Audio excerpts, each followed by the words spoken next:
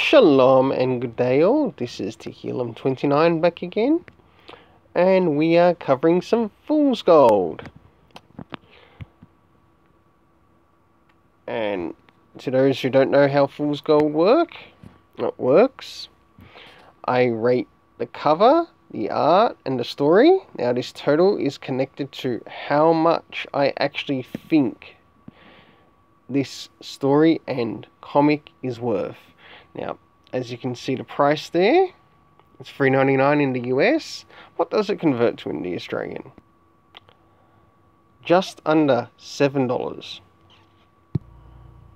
So, starting off with the most obvious, the cover. What is its rating? And does it have anything at all to do with the story? Well, half-half. So, in some parts it does, other parts it doesn't.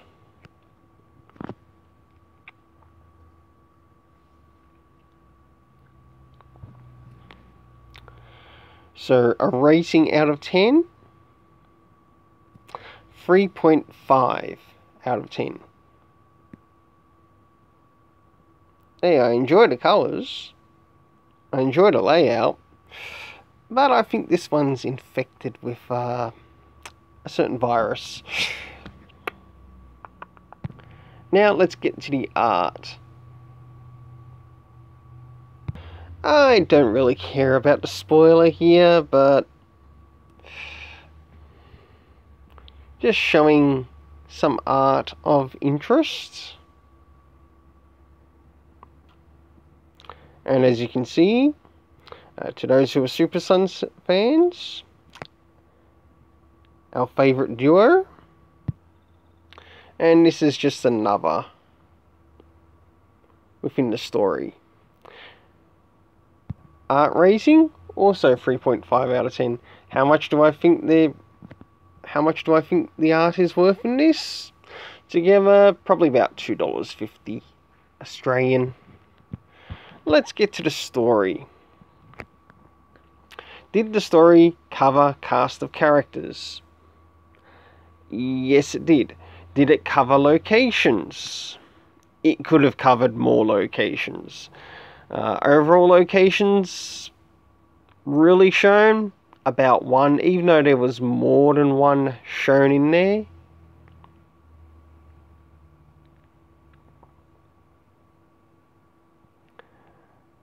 What about time period as to when some of these things took place? In the present time period, wasn't really covered properly. Going back into the past, it was actually covered properly, so slightly getting better there, Bendis. Slightly. I wouldn't call it the best. So, let's move on to the next thing.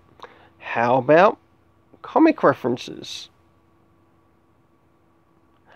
Zero, none at all. Probably wouldn't have gone astray in the story. Even if it was just to make reference to, say, maybe the last issue, it wouldn't go astray.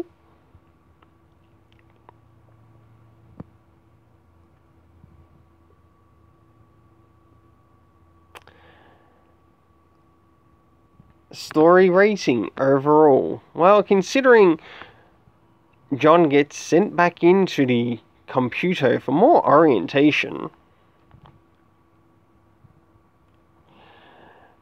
things are coming across through computer as very selective. Like certain scenes are being selected to show John for his orientation. Including around the stuff that happened with the Legion intentionally picking out John Samuel Kent, Superboy, and intentionally taking him away from his best friend. To which We know that Brian Michael Bendis has a bit of a fetish for Adolf Hitler, as we know in the last issue, or the issue before that. I think it was issue 3, not issue 5. Yeah, it would have been issue 3. Where he shows he's got a little bit of a fetish for Adolf Hitler and wants to make Damien Little Hitler. Would I recommend you pick this story up? Well, I still haven't given it a rating yet. 1.5 out of 10. How much do I think the story's worth?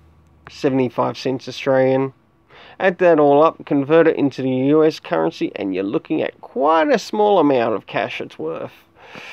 It's not worth the $3.99.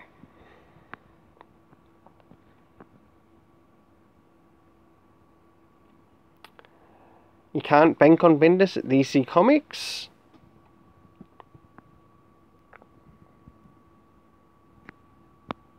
And this is the Fool's Gold, the Infected Legion of Stupid Heroes edition.